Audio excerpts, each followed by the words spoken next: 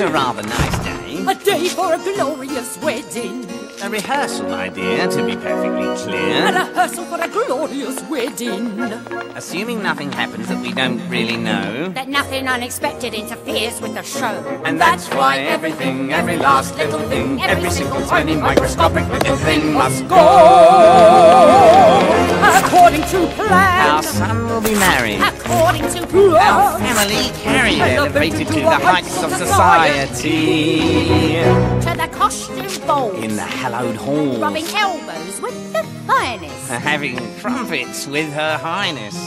We'll be there, we'll be seen, having tea with the queen. We'll forget everything that we've ever been. Fish merchants. It's a terrible day. Now don't be that way. It's a terrible day for a wedding. It's a sad, sad state of affairs we're in.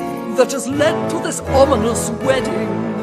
How could our family have come to this? To marry off our daughter to the nouveau riche. They're so common. So coarse. Oh, it couldn't be worse. Couldn't be worse. I'm afraid I disagree. There could be land-rich, bankrupt aristocracy without a penny to their name, just like you and me. Oh, dear. And that's why everything, every last little thing, every single tiny microscopic little thing must go. According to plan. Our daughter will wed. According to plan. Our family led from the depths of deepest poverty to the noble realm of our ancestry. And who would have guessed in a million years that our daughter with the face of an altar in disgrace would provide our tickets to our rightful place?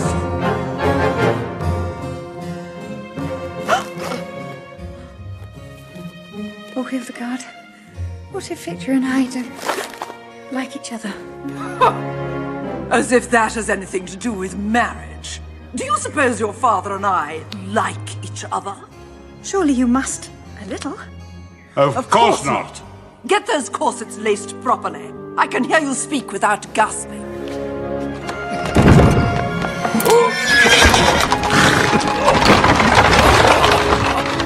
Certainly hooked the winner this time, Victor. Now all you have to do is reel her in. I'm already reeling, Mother. Shouldn't Victoria Everglot be marrying a lord or something? Oh, nonsense. We're every bit as good as the Everglots. I always knew I deserved better than a fish merchant's life. But I've never even spoken to her. Well, at least we have that in our favour.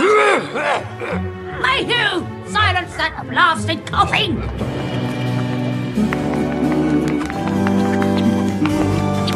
Marriage is a partnership, a little tit for tat. You'd think a lifetime watching us might have taught her that, might have taught her. Everything must be perfect. Everything must be perfect, perfect. That's why everything, every last little thing, every single tiny microscopic little thing must go according to plan.